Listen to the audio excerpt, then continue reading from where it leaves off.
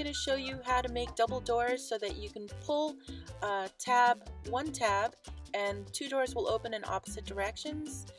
On the back side, you'll see that it's indeed one tab going in the same direction, but the doors open in opposite direction.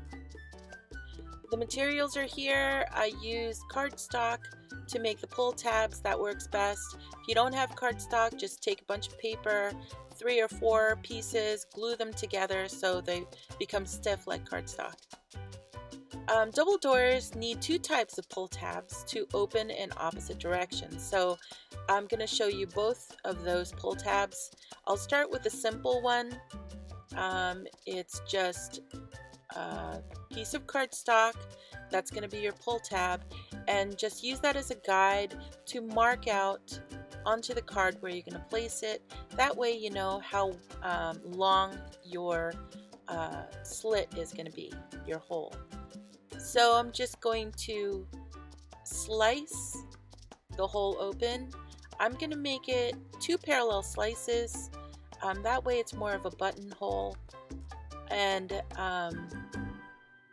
it's a lot easier to use because the door will pivot on that hole, and it'll be a more smooth motion if the hole is not too tight. Okay, so you take the cardstock, fold over one side from the edge about 2 centimeters in, like this, and then about halfway from that fold line to the edge, I'm going to mark it with pencil, but basically all you have to do is place glue from that halfway point to the edge, and then insert that part from the bottom of the card into the card through the hole. And then you can attach your door there now. So I've got my door, simple rectangle, and I'm just going to attach it right up to the glue line like this. So notice how there's a gap on that pull tab. Just push the gap down so the door is touching the hole, and then now you have the gap sitting on the back side of the card. You have to place a stopper in that gap, which is a piece of paper that's longer than the hole and just as wide as the gap is from the hole to the fold line. That way the pull tab won't slip through the hole anymore. It's going to stay right where it is, and that way the door can swing back and forth, and the pivot point of that fold on the pull tab can stay far away from the hole, and that's what allows for that pivoting motion. So when you pull the tab, the door opens. So notice when you try to use the same mechanism for the double doors, it won't work, because when you pull on it, both of the doors will swing in the same direction. So even if you take one of those and turn it around like this, so that the folds will actually face each other underneath and the doors face each other, it doesn't matter, because when you pull on those tabs on one side, the doors are still going to swing in the same direction. It's because you're pulling from the same side, and it's just made to swing in only one direction. So you need to make the opposite swing pull tab. I'll show you how to do that here. So you take the same steps, piece of cardstock 2 centimeters in, fold it, and then instead of marking it out in pencil, just fold it over again to the halfway point so you have 2 creases like this. See? Okay. Just keep in mind that with this kind of pull tab, the pivot point is no longer at the hole. I'll show you that later, but just keep that in mind.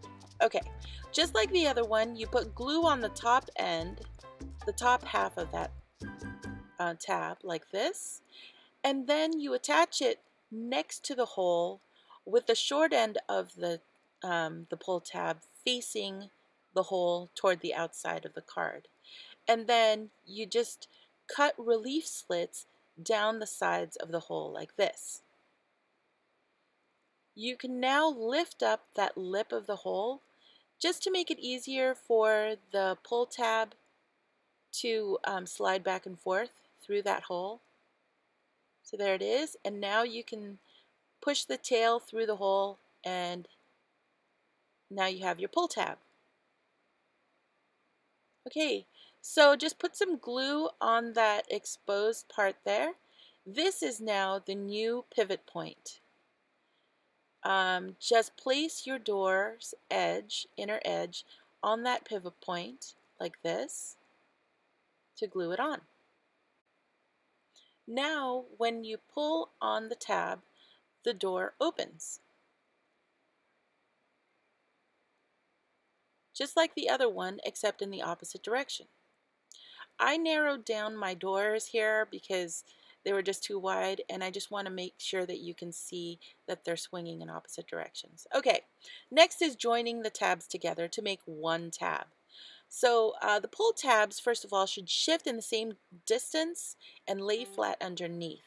So to make sure that happens, the measure from the peak of the fold to its base should be the same on both of the tabs. So see this measure here? It should be the same as this measure right here. As long as those two measures are the same, both of the pull tabs will slide in exactly the same distance. So push the doors back closed, flip the card over, see where the two tabs land on each other naturally. Just put glue there so that they'll stick together. Great. And when you flip it over, you have one pull tab. And that's it. You can finish this off by taking another piece of paper and just covering both of the tabs on the back like this so that it looks smooth and one colored. Or you can cover the entire back like I did with this card with a full cover sheet like this, and all I did was raise it up so that I used foam, actually an accordion folded piece of paper, and I cut it in 4 pieces and I stuck it on all 4 corners. That way it's raised up and the pull tab can swing back and forth. And those are all the basics on how to make doors and also make double doors. You can do all kinds of damage with this. I hope you have a lot of fun. Thanks, bye!